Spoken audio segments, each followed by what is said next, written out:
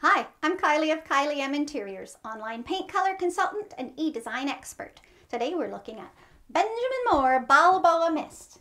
Balboa Mist is a warm gray paint color. It's trying to be greige, but it's just not quite warm enough. Now when it comes to gray and greige paint colors, we're dealing with undertones and you can't avoid them. We've got blue, green, and purple. You will not find green in Balboa Mist, and you also won't find blue, but you will find purple. Now purple likes to do two things. It likes to go purple blue, or it likes to go purple pink. Because this is a warm gray paint color, it's going to lean slightly purple pink. If you're nervous about pink undertones, just check it carefully, but generally speaking, it does commit more to that purple, and the pink is a very, very minor byproduct of it.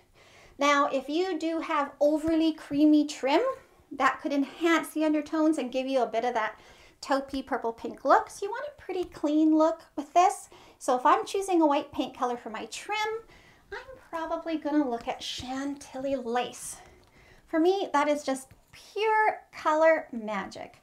They sit so well together, and Chantilly lace lets Balboa Mist do what it just does naturally so well without over enhancing any of its undertones. Now, one of the best ways to pick a paint color, but especially grays and whites, is with comparison. So let's look at a few.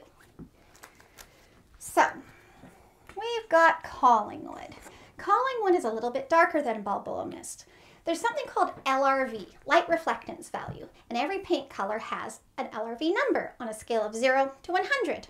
0 is black, 100 is white. Balboa Mist sits at 66. Collingwood sits at 62. So Collingwood with its slightly lower number is a slightly darker color.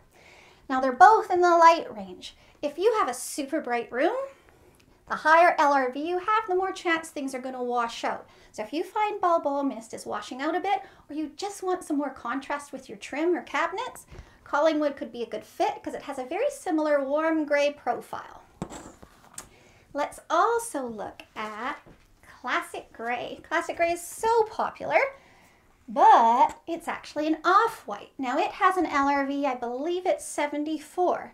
So if you think that Balboa Mist has a little bit more depth than you wanted, you might want to bump up to Classic Gray, which again has very similar undertones.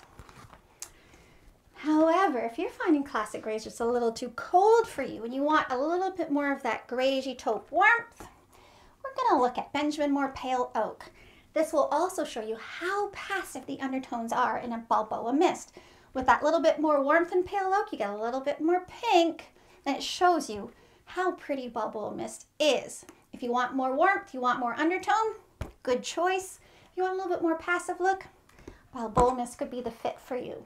And I really do have like video reviews and blog reviews on almost all of these colors to check out. So I do hope you'll visit me at my website, www.kylieminteriors.ca.